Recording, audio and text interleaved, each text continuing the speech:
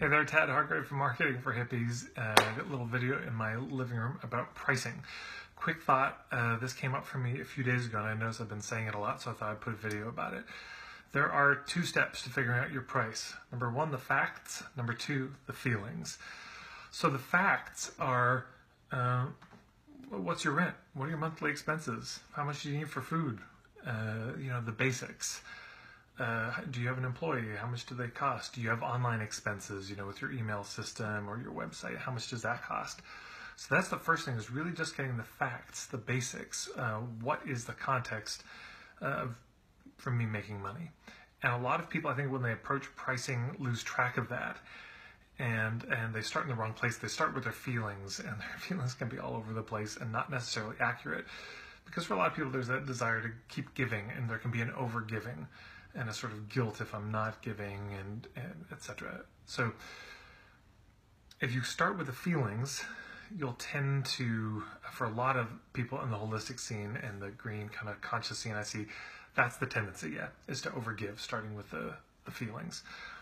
But if you can start with the fact, it's a much more grounding place to be. So sometimes just a little spreadsheet, just a little list of how much do I really need to have every month? And here's the reality check. It's often more than you think it is.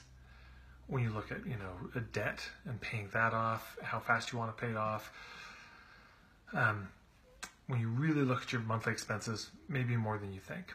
So you start with that, the reality check. And the second is the feelings. And the feelings piece is where you really just tune into what is the price that feels right, given the reality, given the facts.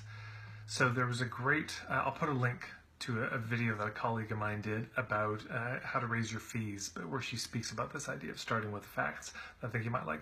And the second, I'll put a link somewhere around here from Mark Silver about this idea of resonant pricing. But here's the short version of it, and I would check out the link because it's a little more in depth. But once you have the facts out there, and by the way, facts also include your lifestyle. How many hours a day do you actually want to be working? How many workshops a day do you want to do? How much do you want to be traveling? Those are part of the facts to get really clear about, because that's going to inform your pricing. Once that's all on the table, you sit down and you just think, okay, so how much, let's say, do I want to charge per hour if you're trying to figure that out? You can start with $1, too little. $1,000, too much. $50, too little. Meaning you resent it. It just doesn't feel right. $500, too much. $100. That feels okay, but not quite right. $300, a little too much. $150, $200, $175, $150, right? And you figure it out, and you just land on the sweet spot.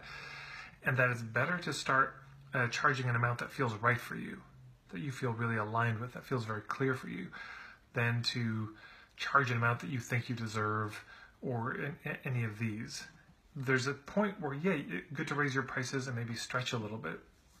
But when people start charging a price that feels either way too much or way too small, that causes trouble.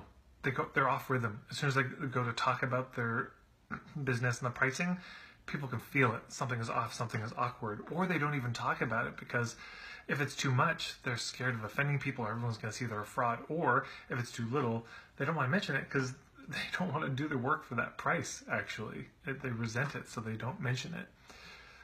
So, to recap, you start with the facts. What are my monthly expenses? What's the kind of lifestyle I want to have? How often do I want to be working? What kind of work do I want to do? Where do I want the money to come from?